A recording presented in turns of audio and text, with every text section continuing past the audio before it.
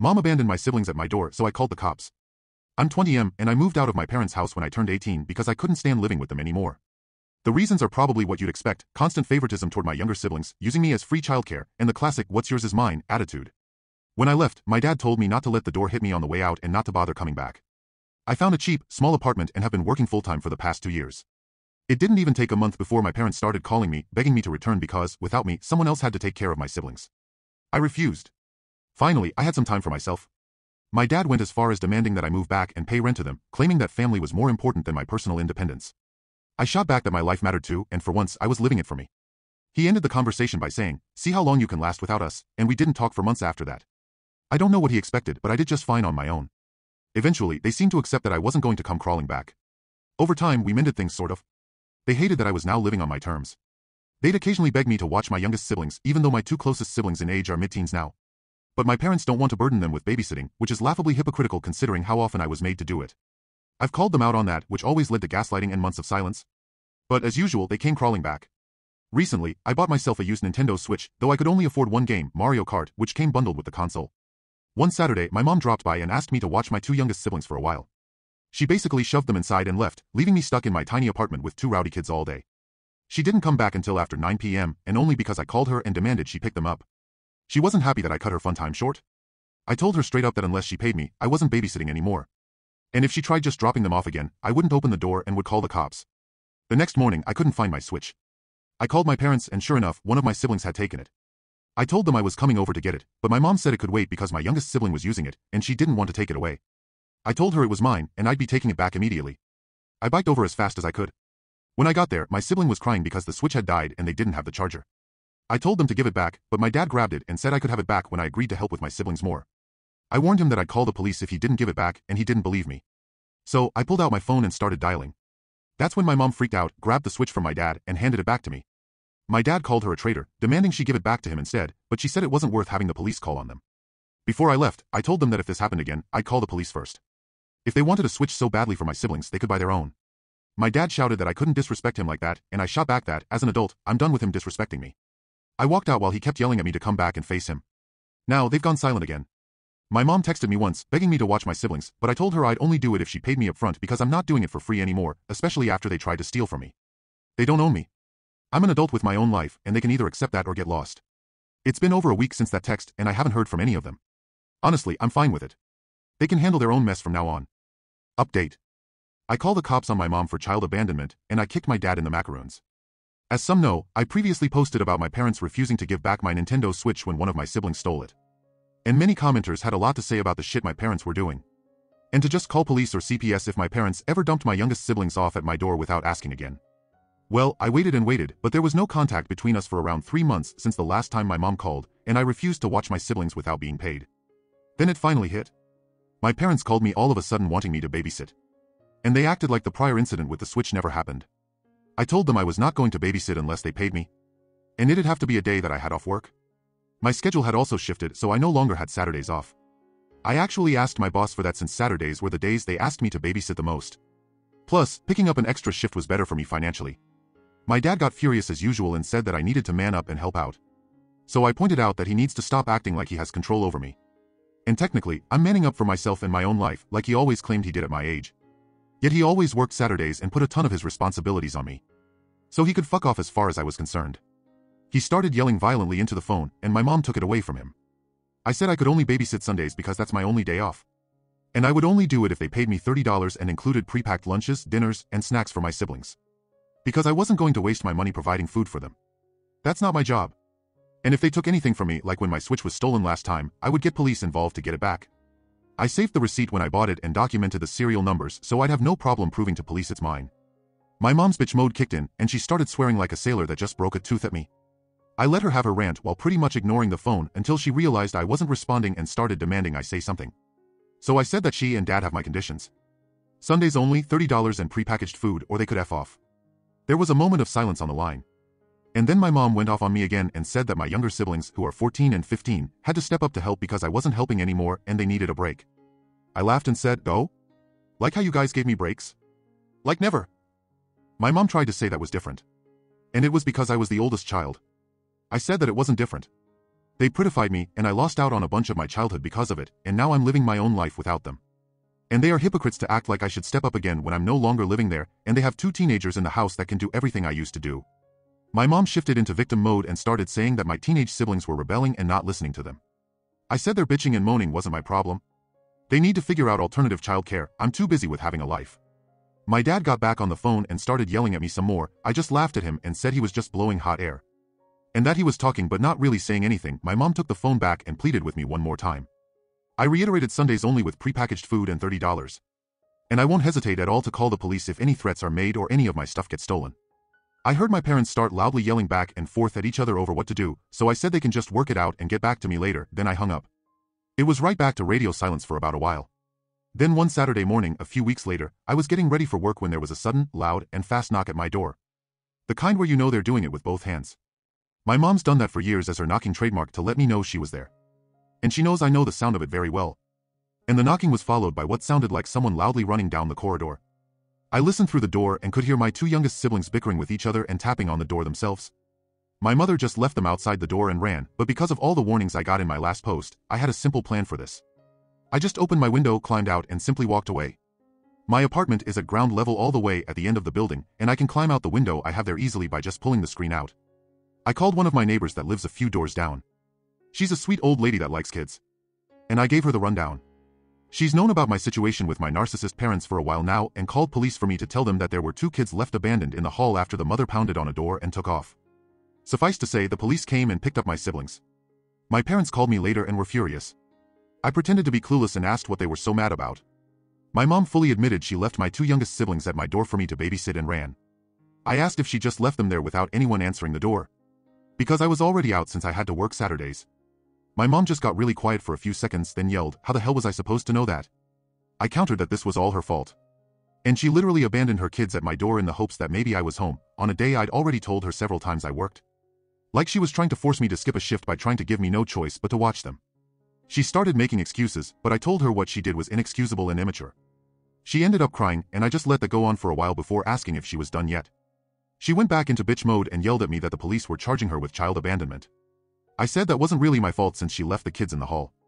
Then she said I would have called police on her as well if I was home, and she refused to come back for the kids. Because I told them before that I work Saturdays now. So I refused to be trapped into babysitting anymore. The rest of the call was some more pointless bickering on her end and didn't really go anywhere. My mom somehow ended up getting off with just a slap on the wrist and a fine because she somehow convinced the cops that she honestly thought I was home and would babysit, or so my next sibling said when he texted me. I don't know how much the fine was. But the fact she had to pay one should make her think twice about just leaving kids at my door and running off again. My dad wasn't charged as well because he was at work, and he also claimed to be unaware of her intent to leave my siblings at my door. I was told he was actually pissed at my mom for doing that. The pot and kettle situation this was had me laughing so hard. But I guess I have to give credit to my old man if he'd have never done what my mom did. Either way, that left my mom with a police record. That's a first strike in the eyes of the law, I think. After that, things really boiled over on Thanksgiving.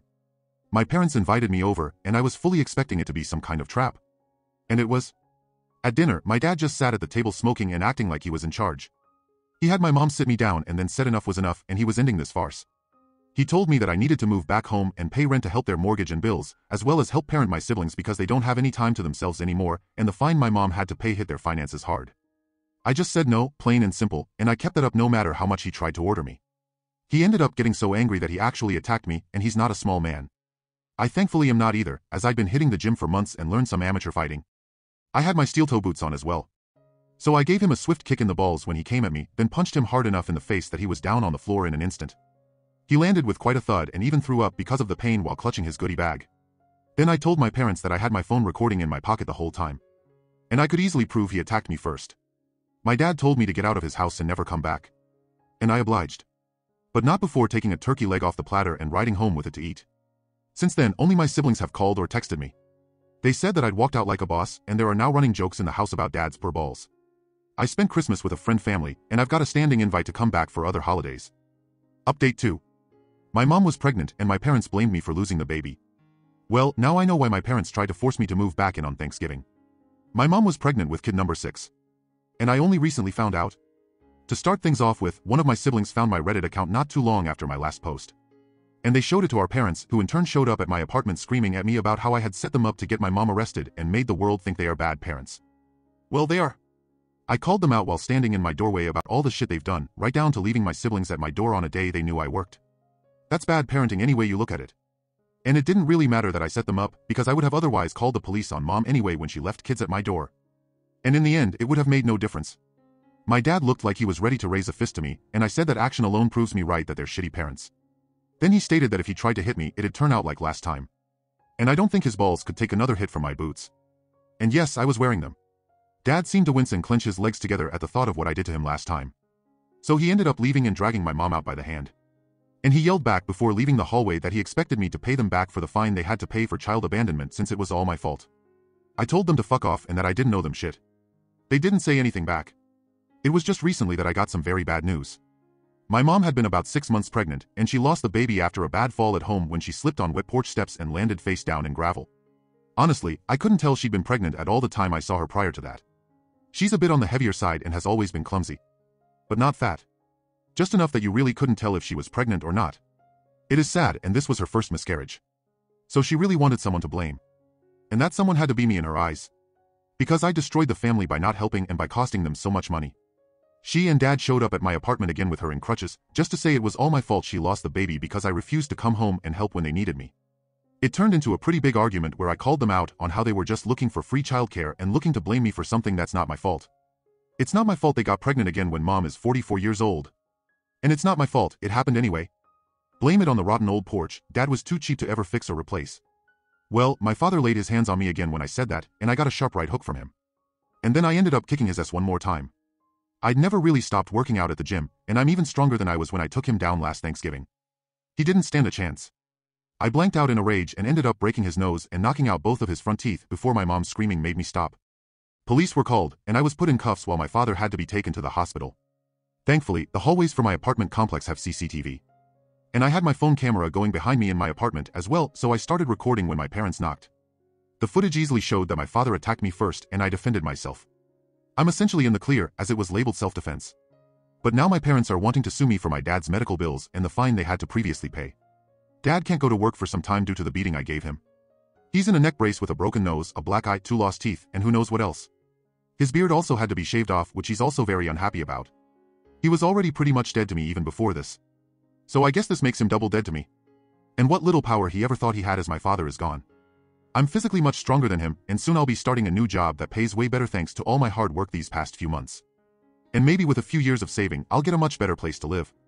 My eldest sibling called me to say I was their hero for beating the shit out of Dad. And that they were planning on leaving just like I did when they turned 18. But it was my next sibling after them that found my Reddit posts after hearing them on YouTube, and that led to my parents finding out because my mom heard them talking about it and made them show my post to her.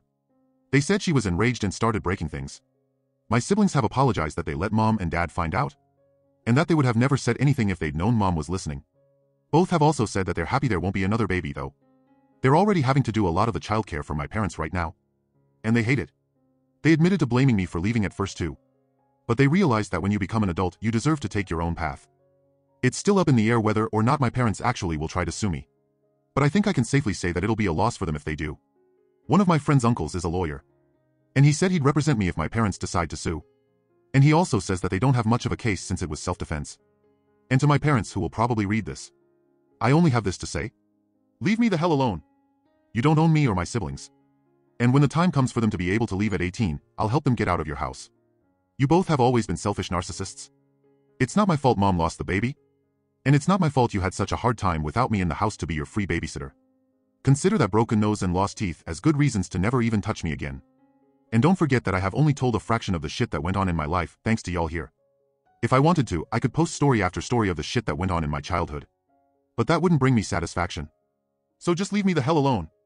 Edit, I've asked my siblings for more details, and my mom was in the hospital for nearly a week with whatever injuries she had from the fall. Someone here questioned if she was pushed.